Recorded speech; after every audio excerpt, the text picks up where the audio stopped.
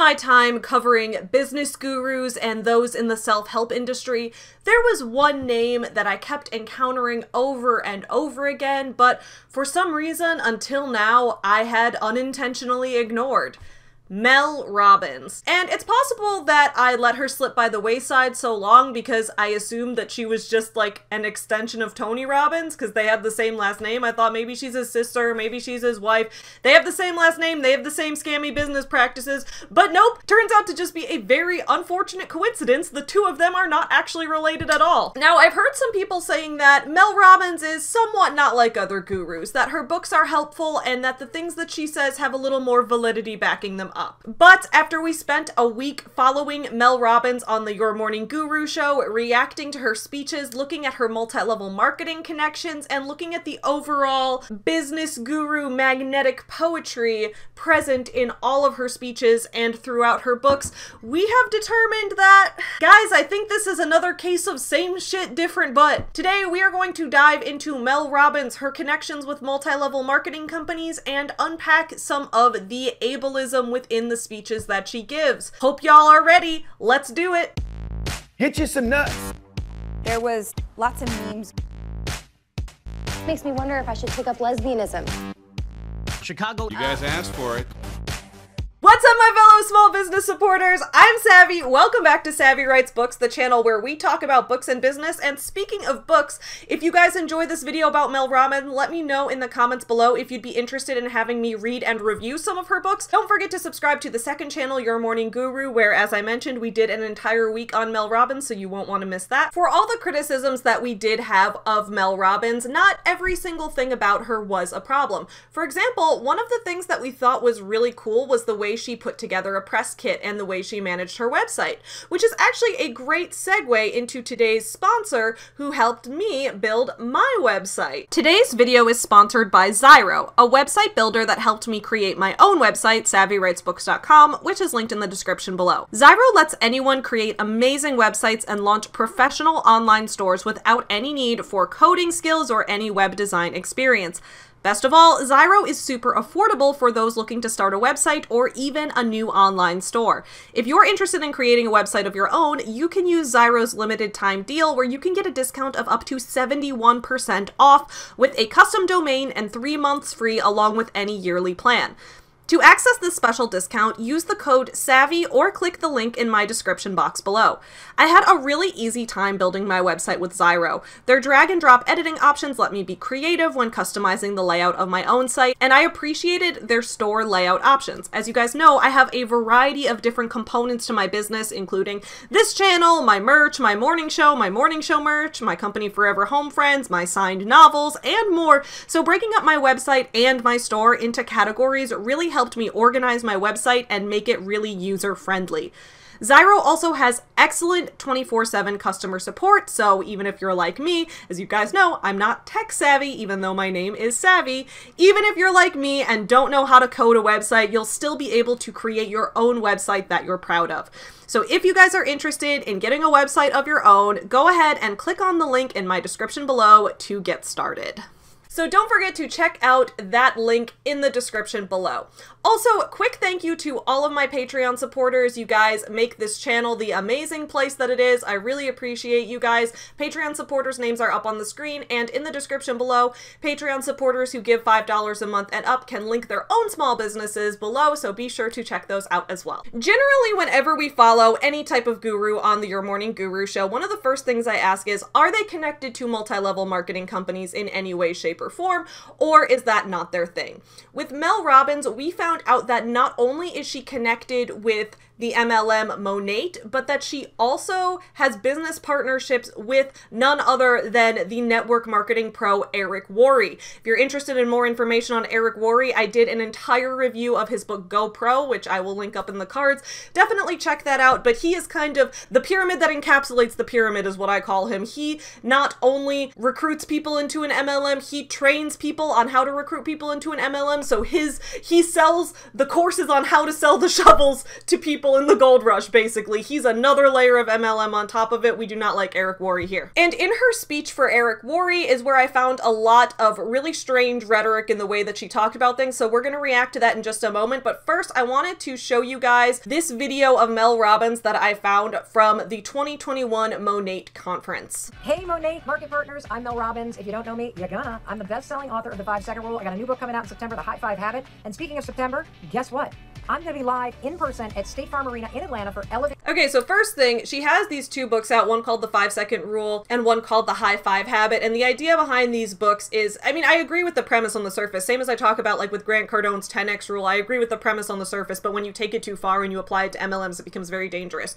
The idea behind the 5-Second Rule and the high-fiving yourself rule, right, is that you should be making decisions somewhat based on instinct. Not completely based on instinct, but the 5-Second Rule is like, okay, if there's something you want to do and you know it'll be a good thing for you to do, but you're just putting it off or you just feel some kind of mental roadblock, just count down 5, 4, 3, 2, 1 and do it. It's kind of the same advice that you get for things that's like, if this thing is going to take you less than 10 minutes to do, just do it right now instead of putting it off and keeping it in your mind. So I kind of get the philosophy behind those rules, and I don't think there's anything inherently bad about those. But when you apply it to MLMs, which we're going to see in a minute, and it becomes, oh, someone's trying to recruit you into their MLM, don't take extra time to research, just count down 5, 4, 3, 2, 1 and make a decision.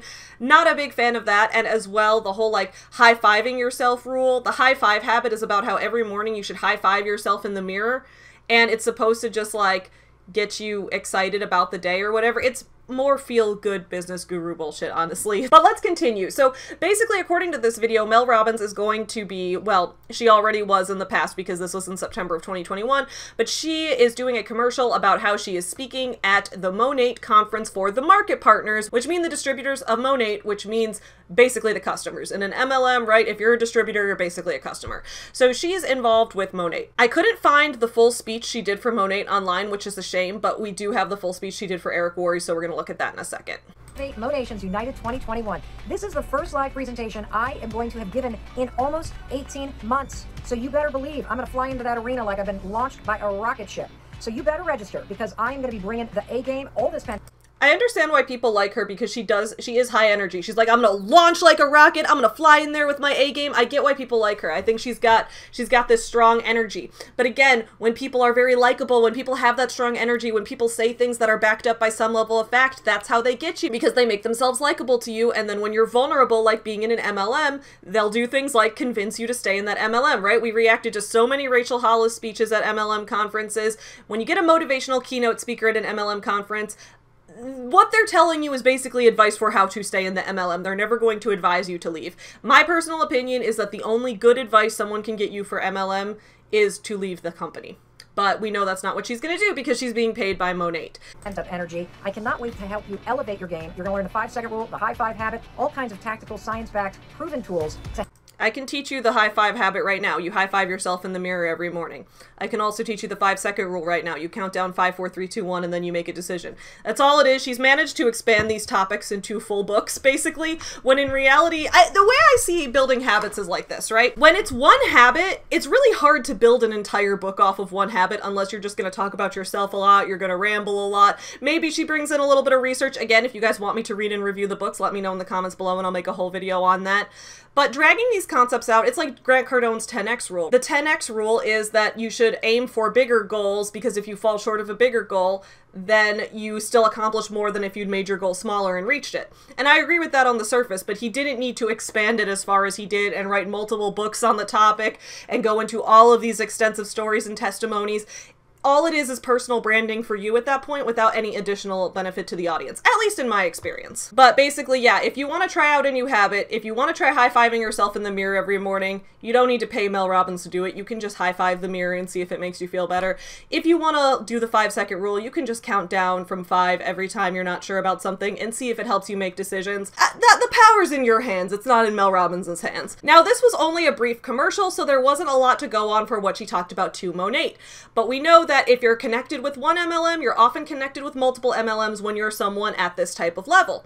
And if this had been a mistake, if she had later said, you know what, I've later realized that MLMs are not the greatest thing. You guys know I have been critical of Gary Vee. I'm not a fan of the fact that he sells NFTs. I have major issues with that. I think that he has a lot of ethical issues, but one thing I will say is that I appreciate that he has specifically said to his audience, I don't like network marketing. Now, has he apologized for speaking at the Beachbody conference in 2016? Maybe, maybe not. So that's something we maybe need to look at a little bit more. But I can at least give someone credit when they say, no, I don't like MLMs. Mel Robbins, from what I've seen, has not done that yet, and in fact has partnered herself up with Eric Worre, one of the greatest MLM scammers of all time. Let's take a look. So this is a speech she gave back in 2017. The video is called Push Yourself to Change, which sounds like a Daft Punk song. We're gonna put it on 1.5 speed because I will not have Eric copyright claiming my ass. Not today. Not today, Satan! Let's see what Mel Robbins has to say at Eric Worre's GoPro Network Marketing Conference. What you need in life is the ability to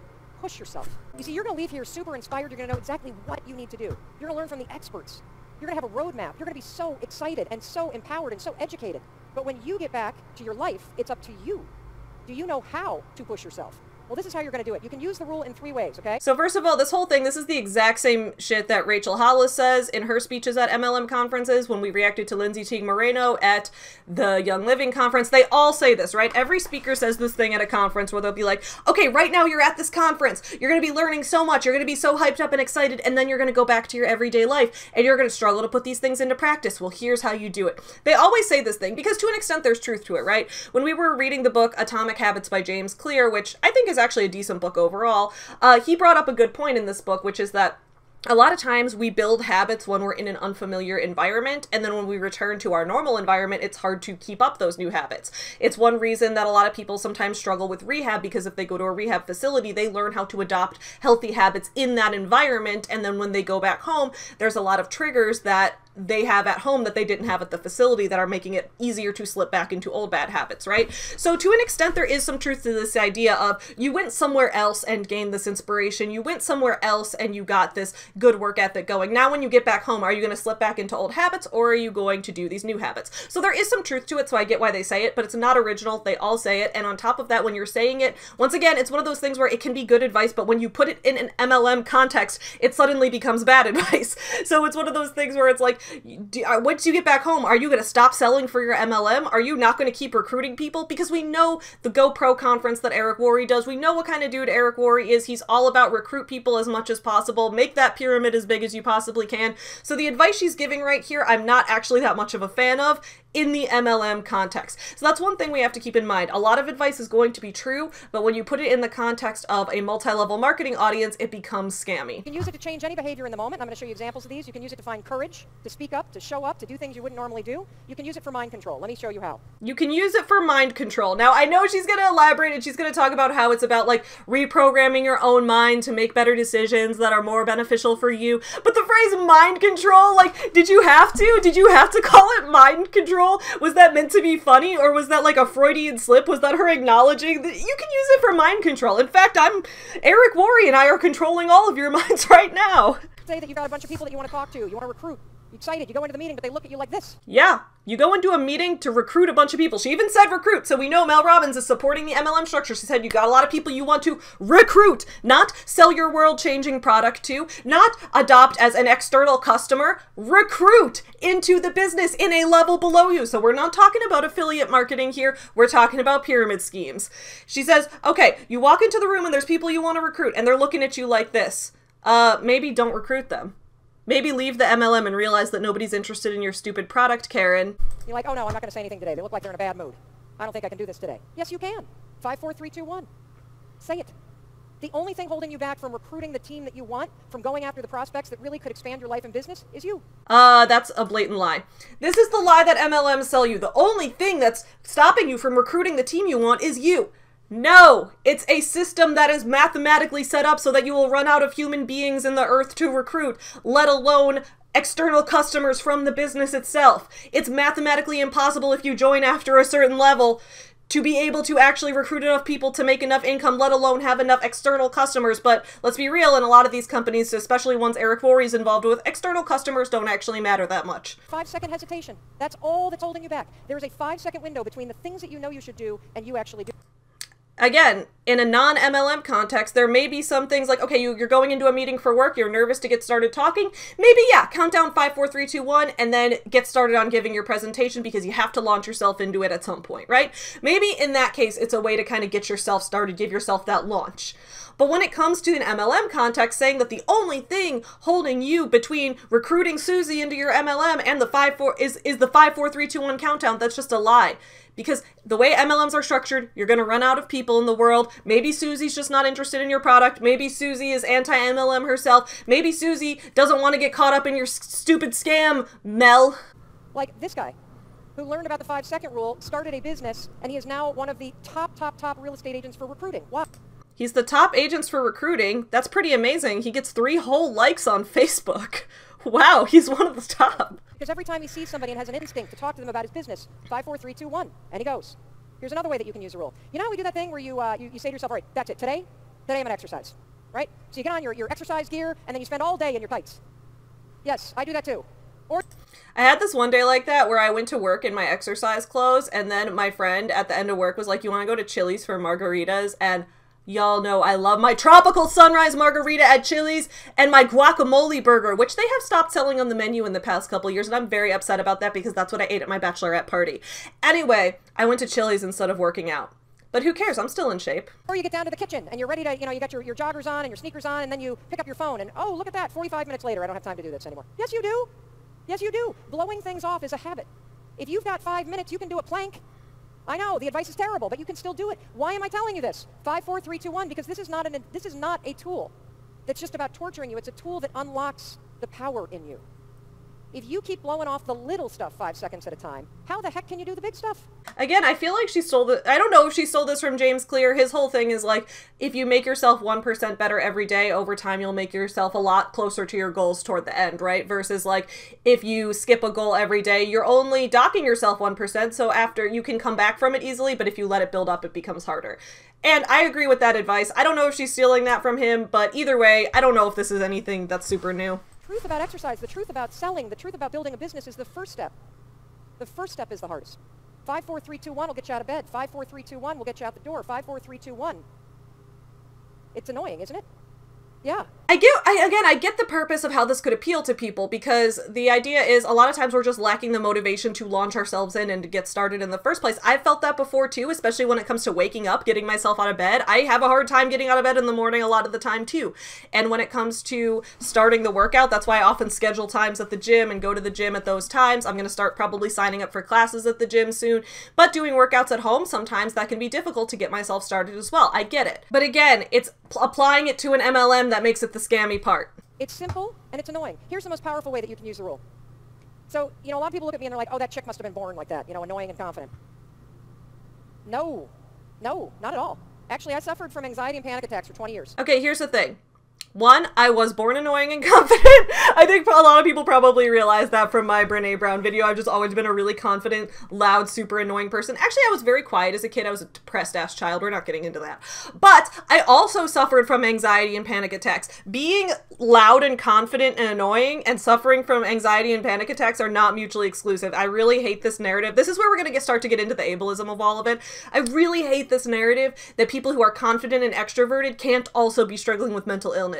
Because for me, I have been neurodivergent my whole life. I have suffered from anxiety. I've had panic attacks. I deal with OCD issues on the daily. And I'm also very extroverted and confident and don't have any issues speaking my mind.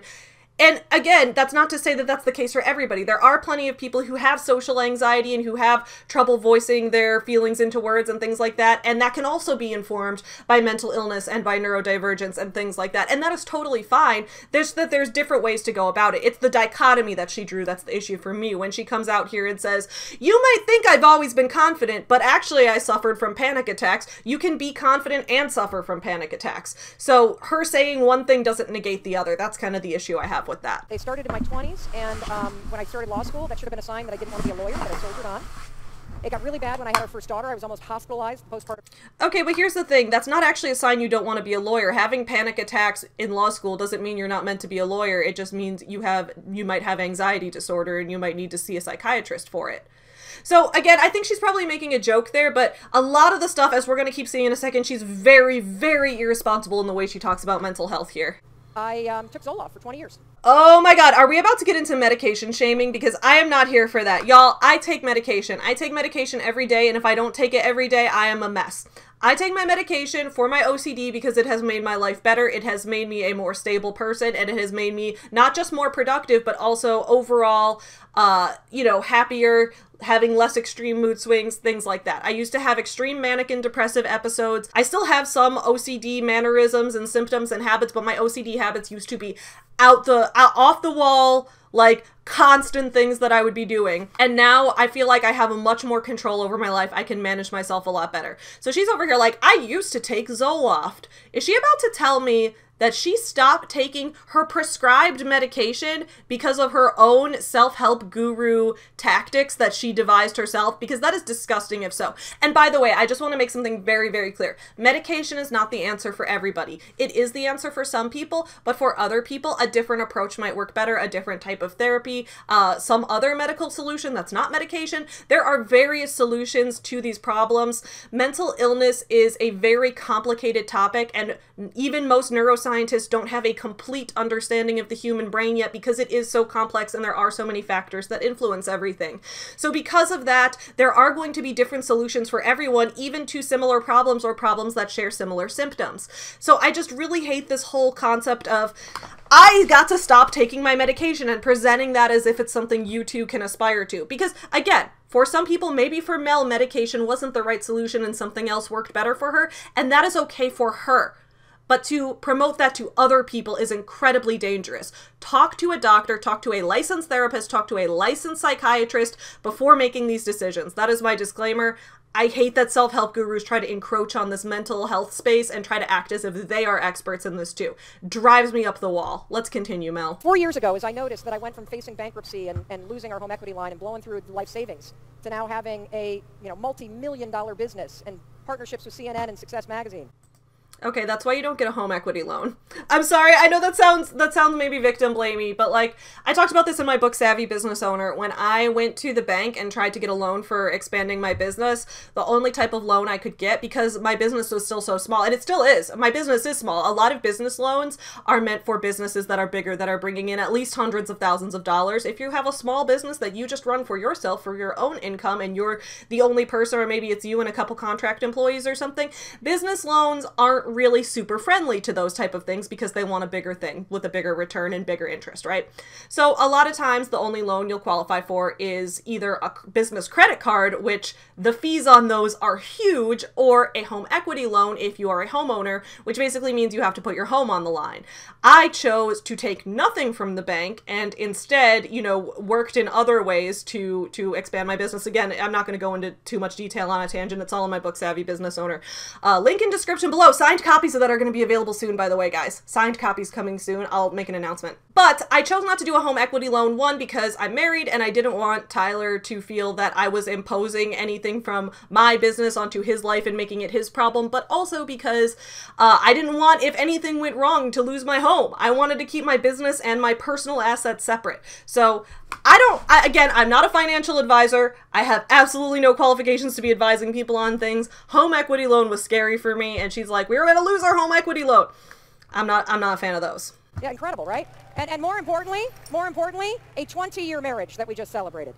So I started using this tool to change everything, my income, my business, my self-monitoring, being a nicer spouse, being a more patient parent. And I wonder if I could use this thing to actually cure myself of anxiety. No, Mel, no, talk to a therapist.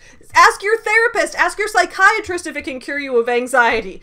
Don't say, can I cure myself? Am I a doctor? Could you imagine? Guys, remember how I waited like 3 years for breast reduction surgery and complained about my boobs on this channel all the time until finally now I have normal sized boobs? Okay.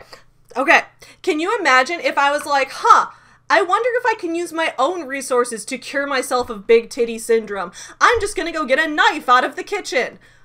Could you imagine? I can't believe, I just wish people treated mental health more like they treat, like the brain's part of the body, so mental health is physical health. But I wish people treated it more like health issues that you can see with your eyes, right? If you were like, you know what, I'm gonna try to cure my own broken leg. I wonder if I can do all this. I wonder if I can cure my own infection without a doctor's help. And part of the problem is that a lot of times people do have to resort to that because the US healthcare system is a massive issue, so I don't blame anyone who does that, but I blame people who promote that. I wonder if I could cure my own anxiety. Mel, shut the fuck up. You can. Let me show you how. Oh, she just said I can. She just said I can cure it by myself. I didn't need to see a doctor. Mental health professionals, who are they? I'm gonna use an example that a lot of us share, which is the fear of flying. Right? You know what I do when I get on a plane? First thing Okay, so I used to have a big fear of flying because I am very afraid of heights. Airplanes stress me out. They stress me out a lot less, though, since I got on medication. Kind of funny how that works out, isn't it? I think about the plane crashing. And then I think about that one photo. You know that photo that's floating around online of the plane? It's on the ground, but there's just that hole on the side of it, and one row got sucked right out of the thing, right? I think, oh my gosh, I'm in that row.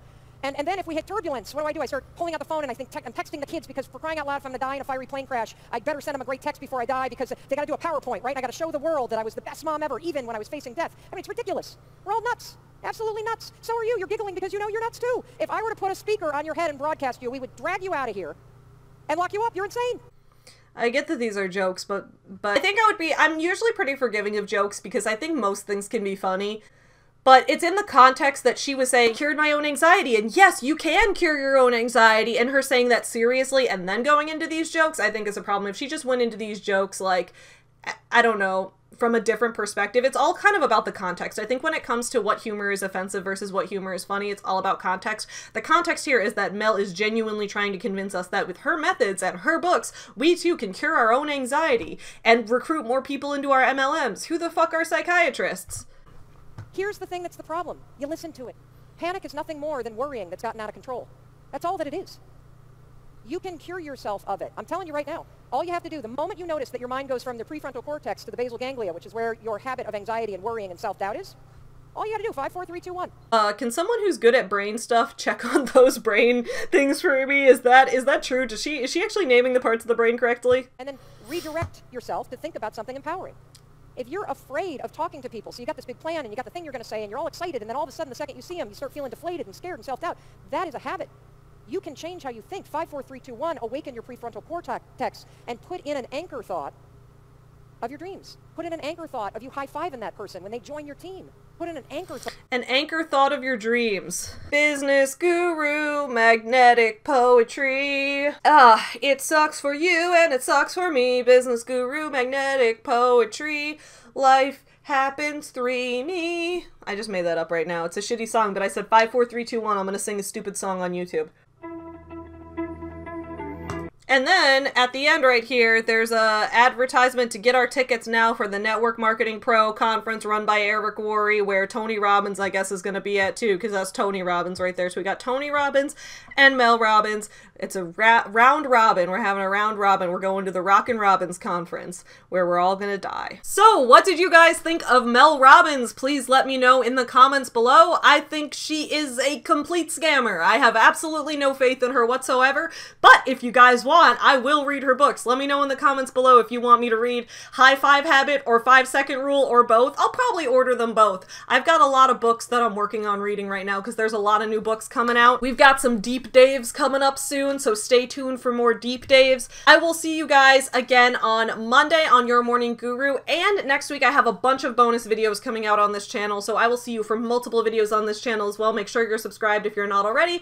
In the meantime, please don't forget to support small businesses and have a fantastic start to your Friday. Bye! Get you some nuts. There was lots of memes. Makes me wonder if I should take up lesbianism. Chicago. You guys asked for it.